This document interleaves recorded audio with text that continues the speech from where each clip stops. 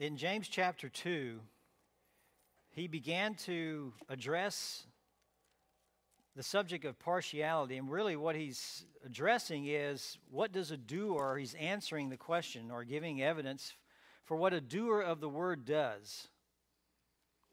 We've read in the latter part of chapter 1, verses 19 through 27, that's one big section there. These are what doers of the word do. If anyone is a hearer, verse 23, and not a doer, he's like a man who looks at his natural face in a mirror. And once he has looked at himself and gone away, he has immediately forgotten what kind of person he was. But the one who looks intently at the perfect law, the law of liberty, and abides by it, not becoming a forgetful hearer, but an effectual doer, this man is blessed in what he does. And then verse 26 and 27, here's what a doer of the word does. He is a visitor, one who visits the orphans and the widows. Well, in chapter 2, he has switched topics a little bit, but he hasn't left the building, so to speak. He's still talking about what a doer of the word does. And the first thing he deals with is partiality, and it's the inconsistent practice of partiality in chapter 2 and verses 1 through 13. In other words, prejudice. In other words, looking upon some people as to be more worthy or more honorable as anyone else. That's what we're talking about, partiality. You favor someone because they have the capacity to return things back to you, for example. That's the nature of what we're dealing with. And so in verse 1 of chapter 2, there's an introduction, and in verses 2 through 4, there's a vivid parable there. And verse 4 is the answer. If you do these things that he writes about in verse 2 and 3, if a man comes into your assembly with a gold ring and dressed in fine clothes, and someone else comes into your assembly, but he happens to be dressed in dirty clothes, and your reaction is to pay special attention to the one who is wearing the fine clothes, and you tell him, you sit over here in this spot, but you say to the guy who's wearing dirty clothes, you stand over there or sit down and by my footstool. Here's the question, the rhetorical question. Have you not made distinctions among yourselves and become judges with evil motives? And the implied answer is yes, you have. So why partiality is evil? Now that he's said that, why is partiality evil? Well, verse 5 and the first part of verse 6. Did not God choose the poor of this world to be rich in faith and heirs of the kingdom which he promised to those who love him? But you have dishonored the poor man. It's counter to God's pattern. Why partiality is evil is that it's counter to God's pattern in which he works. The second part of verse 6 and the rest of verse 7 is not the rich who oppress you and personally drag you into court. Do they not blaspheme the fair name by which you have been called? Yes, they do. Why is partiality evil? Is because it betrays a pathetic groveling toward the very ones who are persecuting Christians. That's why it's evil. But he's not completely through yet, because this section goes all the way to verse 13. So he tells us that partiality is evil also because it stands counter to God's royal law. That's in verses 8 through 13. So let's read what he has to say there, and then we'll make some comments. If, however, you are fulfilling the royal law according to the Scripture, you shall love your neighbor as yourself, you are doing well. But if you show partiality, you are committing sin and are convicted by the law as transgressors. For whoever keeps the whole law and yet stumbles in one point, he has become guilty of all. For he who said, do not commit adultery, also said, do not commit murder. Now, if you do not commit adultery, but do commit murder, you have become a transgressor of the law. So speak and so act as those who are to be judged by the law of liberty. For judgment will be merciless to one who has shown no mercy. Mercy triumphs over judgment. So partiality is evil because it stands contrary to the royal law. So in verses 8 and 9, James says love is right and favoritism is sin. That's his moral argument. And then verses 10 through 13, he gives and he shows the consistency of the whole law. Consistency of the whole idea of the God behind the law as well. So you have love is right, favoritism is sin, the moral argument in verses 8 and 9. And then in verses 10 through 13, the consistency, the whole law, the consistency of the whole law working through there. So let's look through this first section. Love is right, favoritism is sin. So you can follow along if you like. I'll read and make maybe a comment or two as we read through this, and then we'll go back and make more comments. More comments. That's what preachers do. They make comments all the time. If actually, or if really, and the really is maybe translated however, but it's really, it's not a however, the normal use of a conjunction in the Greek. It's different. This word is different. So literally it reads like this: if actually you are keeping or carrying out the kingly law according to the Scripture. If really you are carrying out or keeping the kingly law according to Scripture. So if really you are doing this, or if actually you are doing this, you're keeping or you're carrying out the kingly law according to the Scripture. And the reason I say kingly law is because the word royal there is basileus or basilikon. Basilikon is the word for kingdom in Scripture. Basileia is a kingdom, the coming kingdom. So it's the kingdom law, which is interesting, and we'll comment on that in a few moments.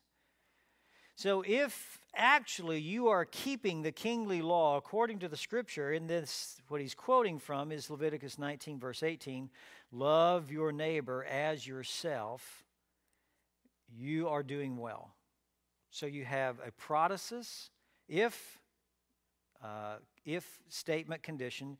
You have an appositional statement, which means to say the same thing. You're loving your neighbor as yourself.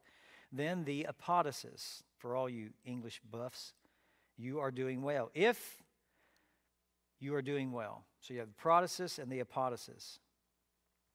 Bet you didn't know this was an English language as well. Verse 9. But, contrast, but if you show partiality, and that's the protasis there. If you show partiality, the apodosis, you are acting or you are committing sin. Committing is the word work, ergon. You are working sin. If you are committing sin, you are acting out sinfully. That's what that means. That's what that's saying. So if you show partiality, this is another if statement here. The apodosis is if you show partiality. The apodosis is you are acting sinfully, or you are committing sin. And the result is this: being convicted by the law as a violator or transgressor or lawbreaker. That's verses 8 and 9 of chapter 2.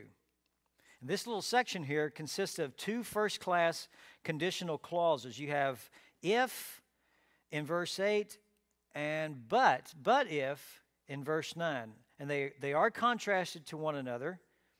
And you see the same thing, the same kind of contrast in chapter 3 in verse 17 and 18. Verse 17 says, but the wisdom from above is first pure, then peaceable, gentle, reasonable, full of mercy, good fruits, unwavering, without hypocrisy, and the seed whose fruit is righteousness is sown in peace by those who peace. So you have the same kind of construction where you have conditional clauses there. And what the contrasts do in chapter 2 verses 8 and 9, what the contrasts do is heighten or emphasize the severity of inconsistent behavior.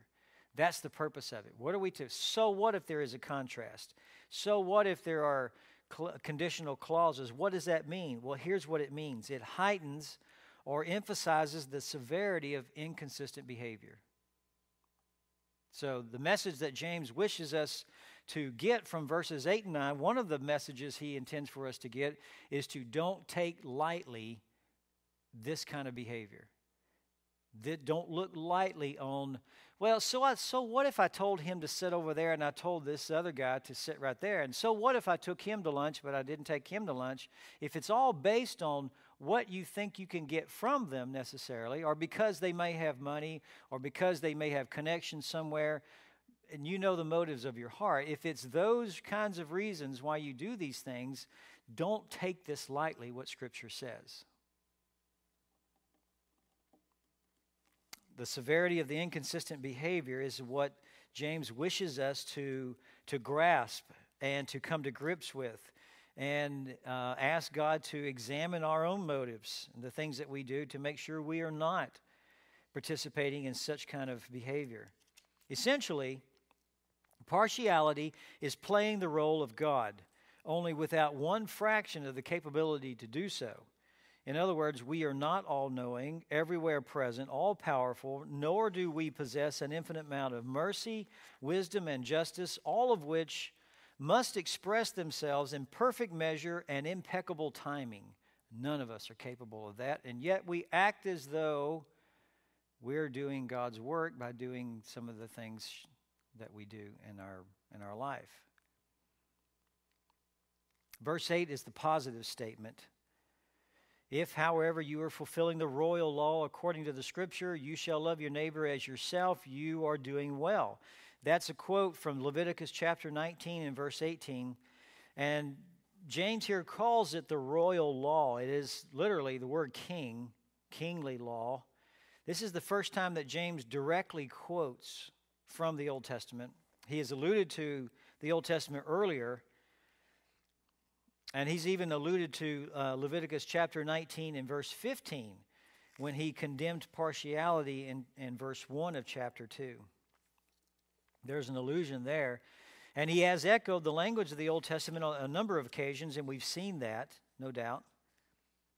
He refers to this law command as a royal law, and this is the way in which it is translated in almost every translation that we have in English is royal law, and that's the way we see it most often. But the word, however, means kingdom. It's the adjective basilikon is the Greek word. And you also have the same word in verse 5. Listen, my beloved brethren, did not God choose the poor of this world rich in faith and heirs of there's the word again, kingdom. Heirs of the kingdom. So the Greek word here that we have translated royal points back to the related word kingdom in verse 5 of chapter 2. The law of the kingdom. He's calling this the kingly law. The law of the kingdom is what he's calling this. This is the kingdom that the believing poor will inherit. And what I believe James is saying, beloved, is that this law, you shall love your neighbor as yourself, is the law that is going to rule his kingdom. It's certainly the law that all the other laws sum up. What should I do that I may, Matthew chapter 22, just so I don't botch it too bad. Matthew chapter 22.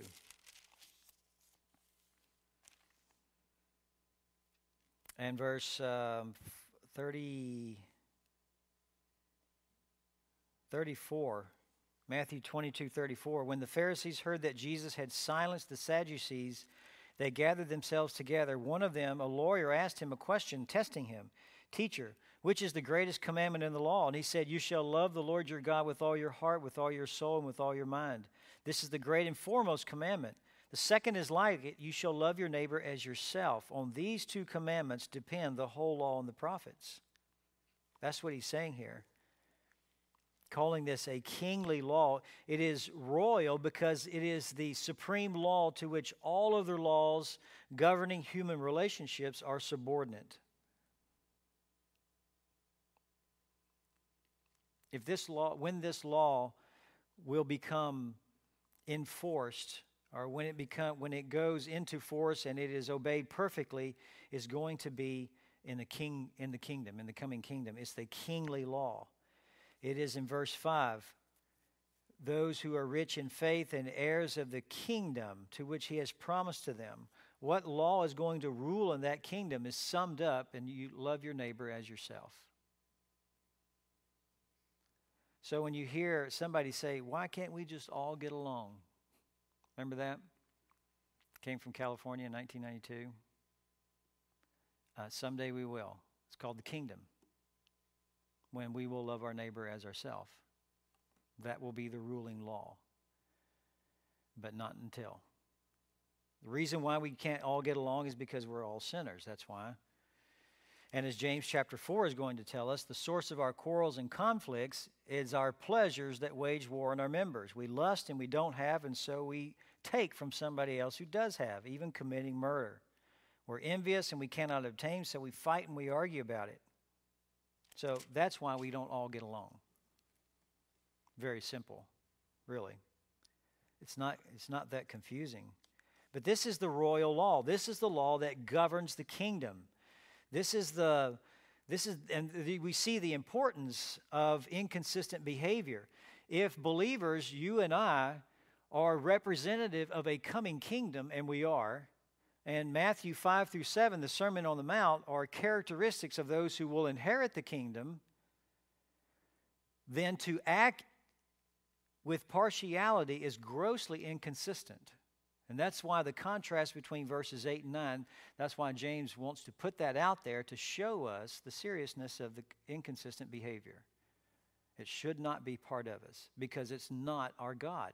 And it's not the character, it's not the law of the coming kingdom. So that's why it's important. When he says actually or really here, and he says however in most of our English translations probably, this conjunction has an adversative meaning in all of its 7 other occurrences. It's John 4, John 7, John 12, 2 Timothy 2. It's adversative in every other occurrence. But the context here in James does not favor an adversative aspect or flavor to it. What is the opposing idea or verse, as we see here? If, however, you are fulfilling the royal law, we ask what is the opposing idea or verse? Perhaps verse 8 is opposing or in contrast to the first part of verse 6. The first part of verse 6, have you not dishonored, but you have dishonored the poor man? Is it not the rich who oppress you and personally drag you into court? So here's what I'm suggesting is the contrast, because if, however, is a contrast to something. If actually is contrasting something. Here's what I'm suggesting to you. The first part of verse 6, you have dishonored the poor man. Jump to verse 8. However, here's the contrast. If you fulfill the royal law, you are doing well. The connection is distant, and since really is a possibility for the meaning, it seems better in the context to translate really or indeed, which I have. Actually or really indeed. That's why if any of your translations have the words actually, really, or indeed, that's why you have that there. The New American Standard says if, however. However does convey a certain contrast there. But the paraphrase, it would be something like this. On the one hand, if readers really are fulfilling the royal law of loving one's neighbor, then they are doing well. On the other hand, if they are showing partiality, they are committing sin. Now that bleeds right into verse 9. Do you see that? How that bled right into verse 9. On the one hand, if readers really are fulfilling the royal law of loving one's neighbor, then they're doing well. On the other hand, if they show partiality, they are committing sin.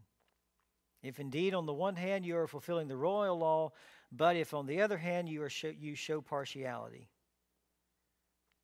So you take verse 6, if you have dishonored the poor man,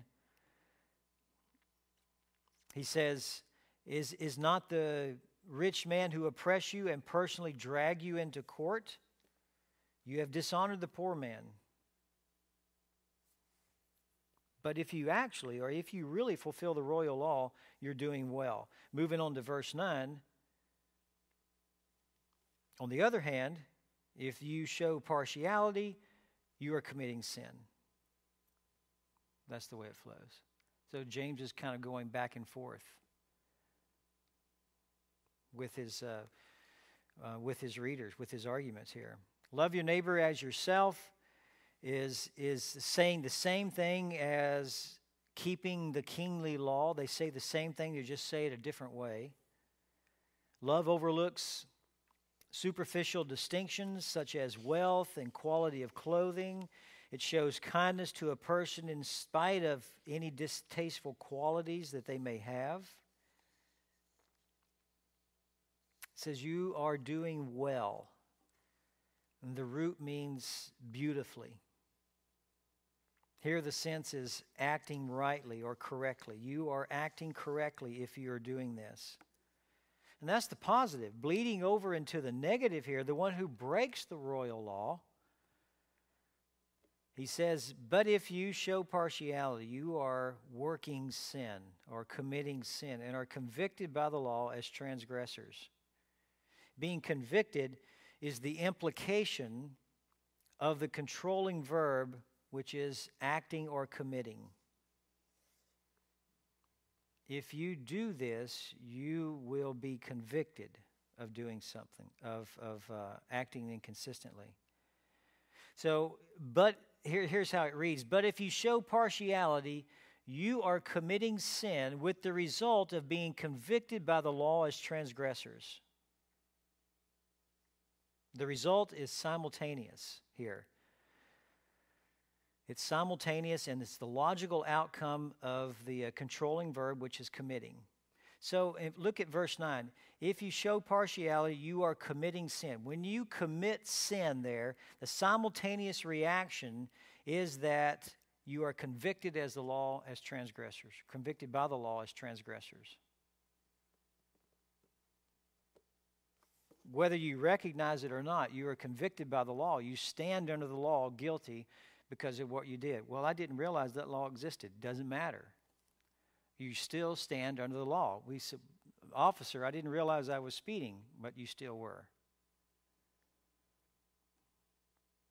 The result is simultaneous. The result of being convicted by the law as transgressors.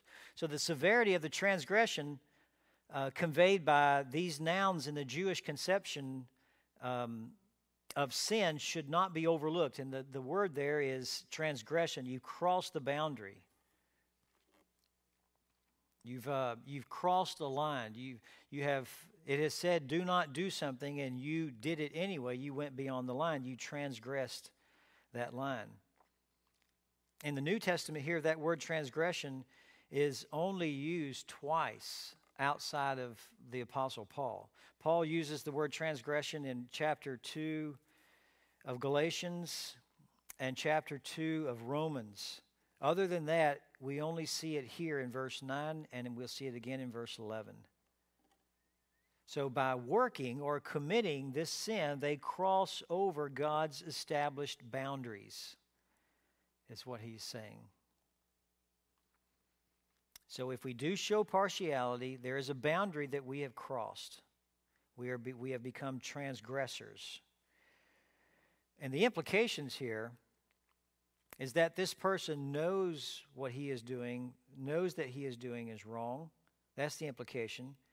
And if he continues to do it, it's a bold stand or against the law. It's kind of an in-your-face kind of sin. If you do this, you are committing sin. You have transgressed the law. To continue to do it is kind of an in-your-face, bold-face kind of sin. And of course, that is not good. It's never good to shake your fist at God because we know, beloved, anybody that shakes their fist at God never wins, right? That's what Matthew chapter 10 has told us. If you hang on to this life, if you value this life so much so that you forfeit the next life, you need to understand that you can never keep this life. The life you're living right now can never be kept. You can never preserve it. And again, that's why Jim Elliot said there, he is no fool to lose what he cannot keep, this life, to gain what he cannot lose, eternal life.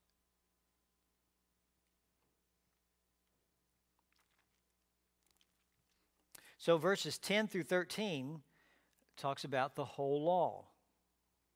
That's the second part of this in verses 8 through 13. Verses 10 through 13 is the whole law, and this will go quickly because we can move through here relatively quickly.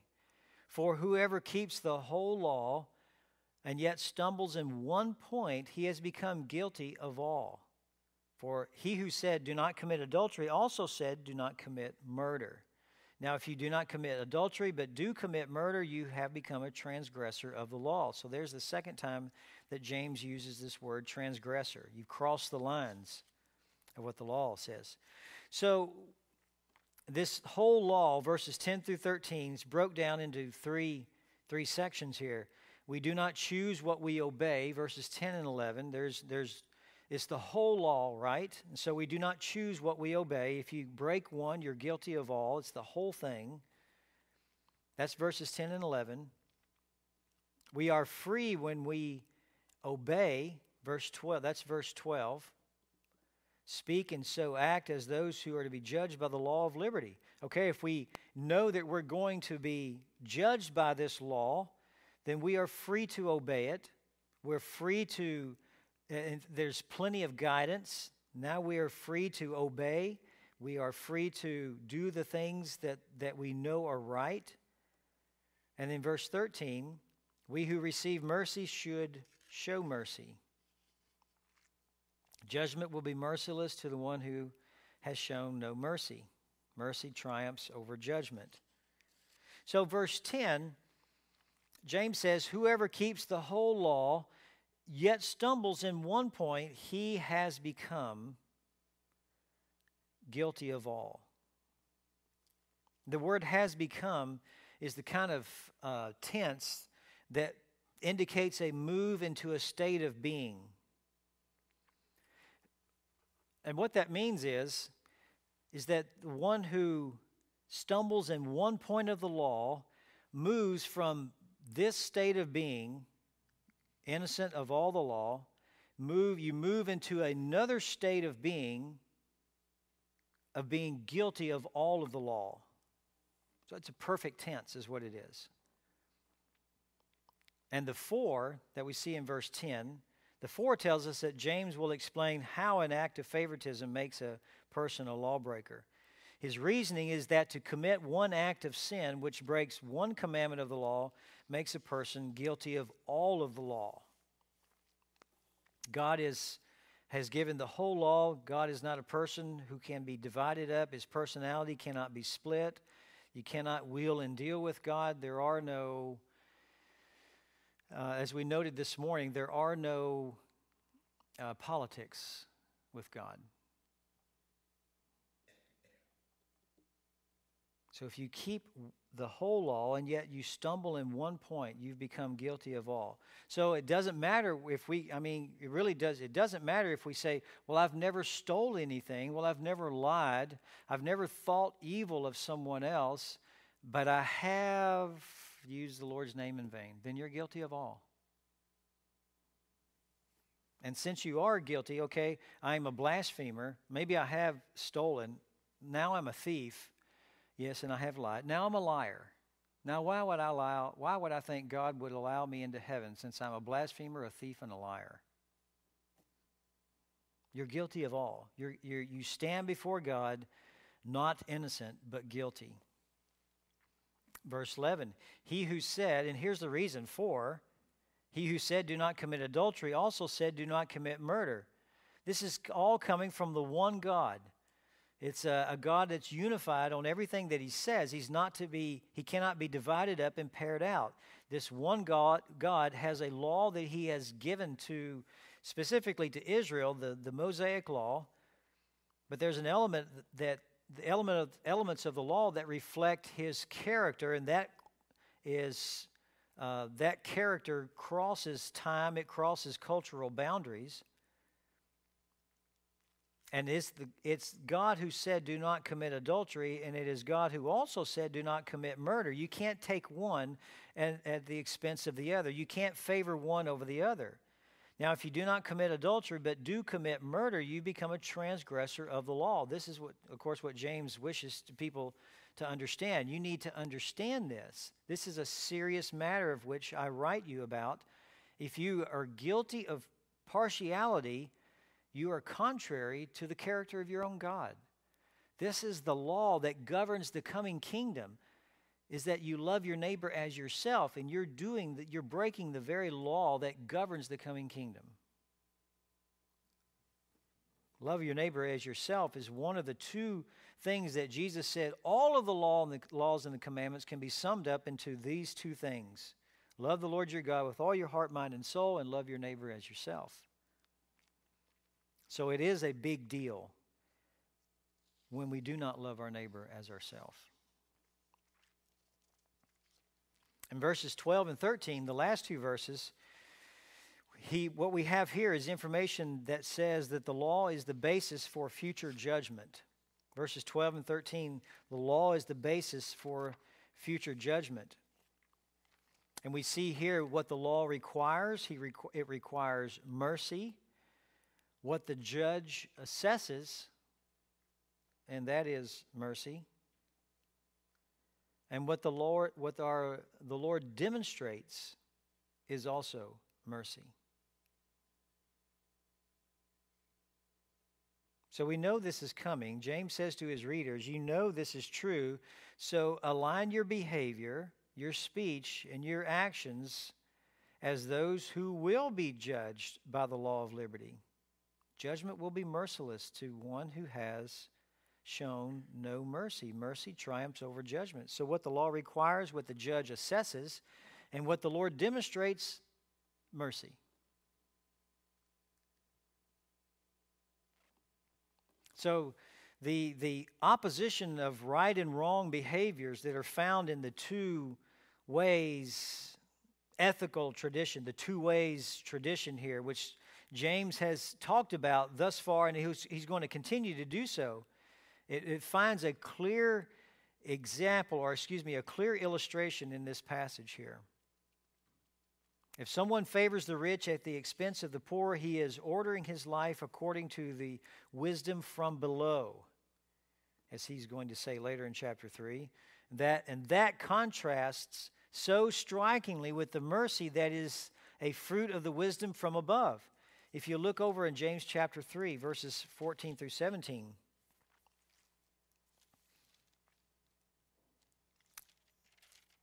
3:14 through 17 there. If you have bitter jealousy and selfish ambition in your heart, do not be arrogant and so lie against the truth. This wisdom is not that which comes down from above, but is earthly, natural, demonic. Demonic even, he says. Not just neutral, it's demonic. For where jealousy and selfish ambition exist, there is disorder in every evil thing. But the wisdom from above is first pure, then peaceable, gentle, reasonable, full of mercy and good fruits, unwavering and without hypocrisy. So as what James is talking about here, he's showing that the person who favors the rich at the expense of the poor is functioning as though he is living according to the wisdom from below, not the wisdom from above. And then he gives a description of the wisdom from below and wisdom from above. That's guiding our behavior, and that should not guide our behavior. That is completely contrary to our God. It is completely contrary to how he has dealt with us. Wisdom that comes from God will lead to honoring those to whom God honors. Because chapter 2, verse 5 says, these people are rich in faith and heirs of the kingdom, which he promised to those who love him.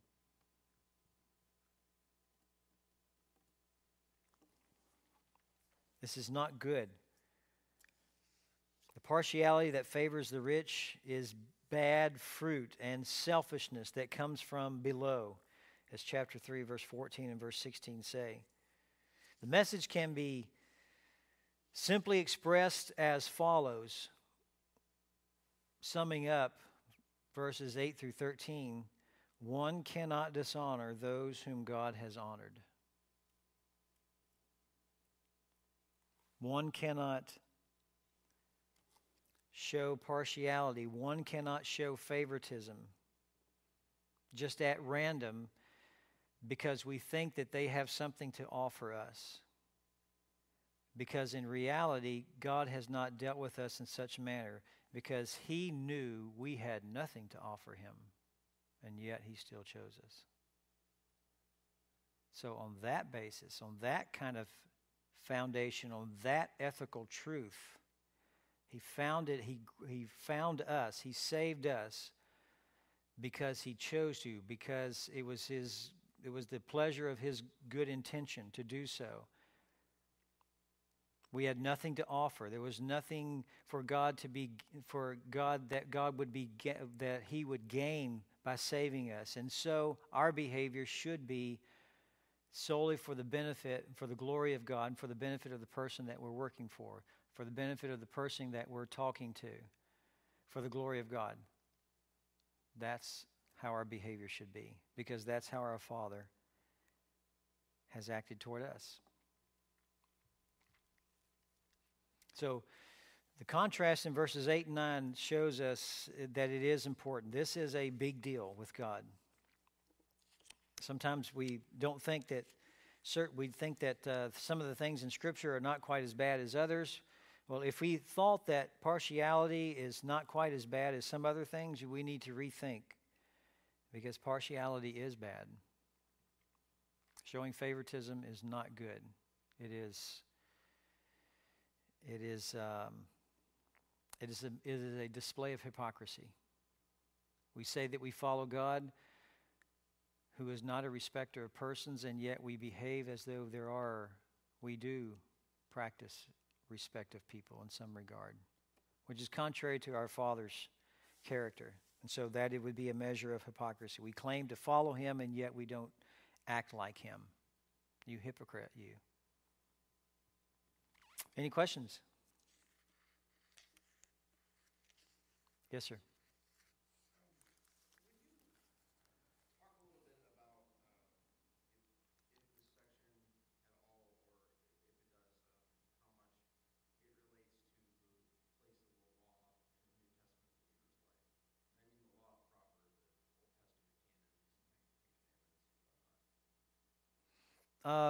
Galatians spoke to that a great deal. We are not under law.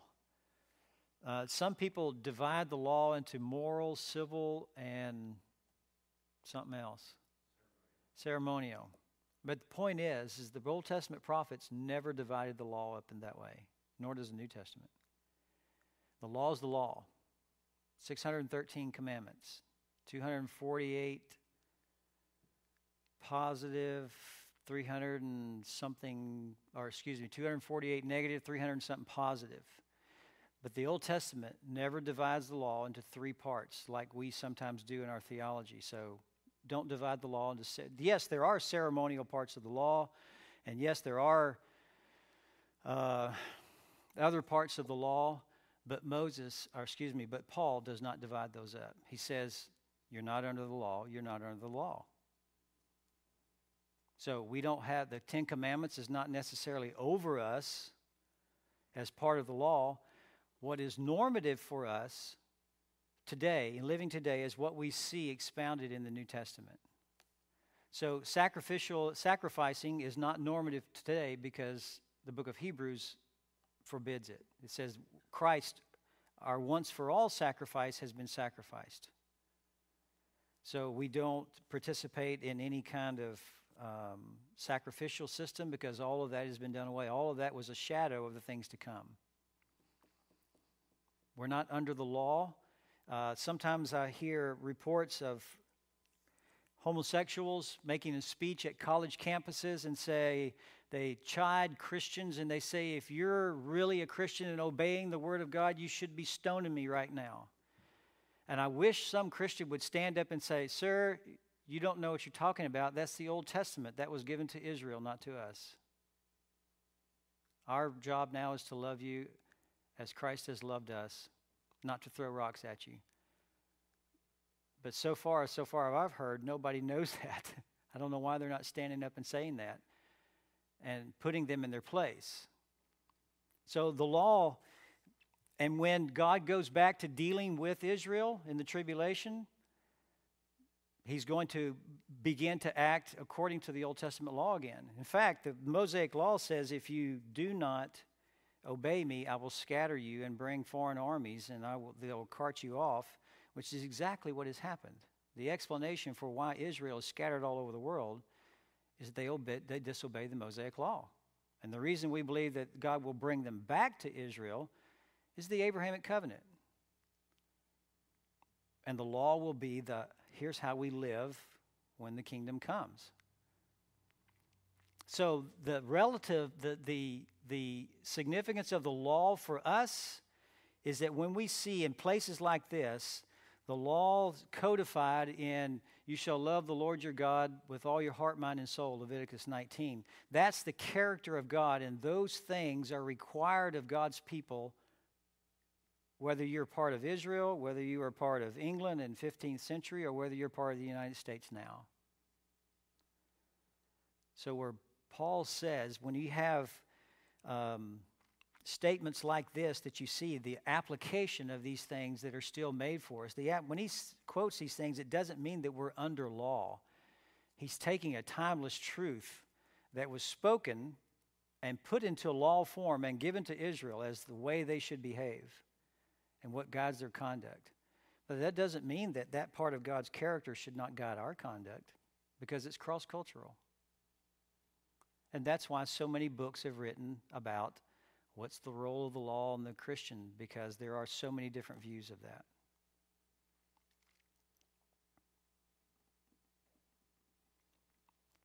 So when we went through the book of Galatians on Sunday morning, I think all of those messages are up.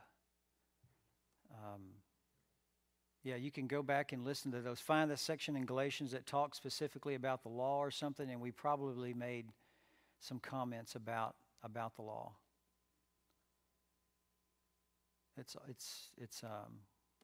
We're not under law. We're not under obligation to any of those things. But that doesn't mean the law doesn't have any value. The law has tremendous value because it is the character of God in code form.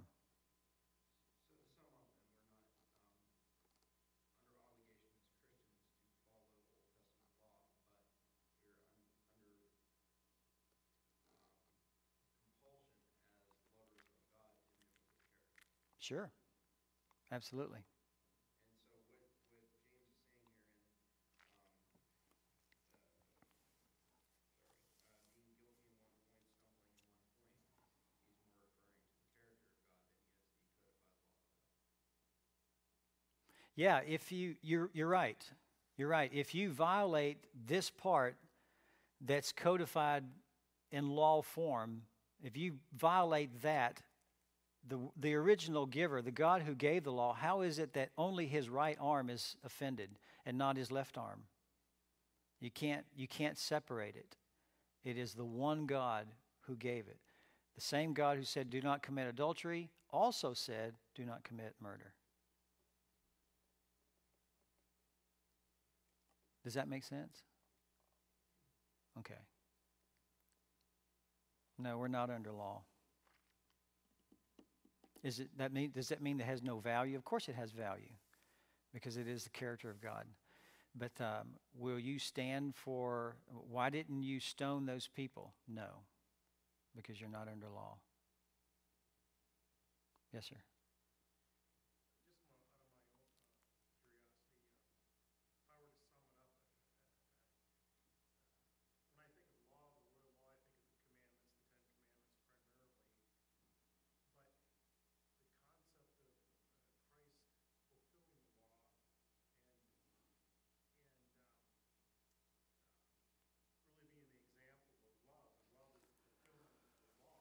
Mm-hmm. Fulfillment of the law took care of the ceremonial stuff perfectly and all the types perfectly. And if we love as he has commanded us to love, we won't be committing adultery, we won't be committing murder, we won't be stealing. Right. It's not just simply a code that we live by, but a principle of love that fulfills, that Christ has fulfilled on our behalf, that now we are able to fulfill because the Spirit lives within us. Okay. That's just, I guess, a statement more than anything else. Yeah. I do understand the statement. Christ, Romans 10, Christ is the fulfillment of the law. All the law is met in him. All of God's righteous demands, all of his righteous requirements is met in him. He is fulfillment of the law. Because, remember, the purpose of the law is to bring us to an awareness that we're sinners and we can't save ourselves. So the act of sacrifice in the Old Testament was not a means of salvation. It was an expression of hope. It's an expression of faith that they made. Why did they make that? God told them, here's how I want you to express your faith towards me, by doing this, by doing this, by doing this. So the expression of faith was not to gain his approval. The expression of, or the obedience to those things was an expression of their love for God and obeying his commands. And you correct me where I'm deviating, but there is still value in the law, and probably expanding on the previous comment is that the law reveals the character of God. Mm-hmm. It tells us what is God pleased with and what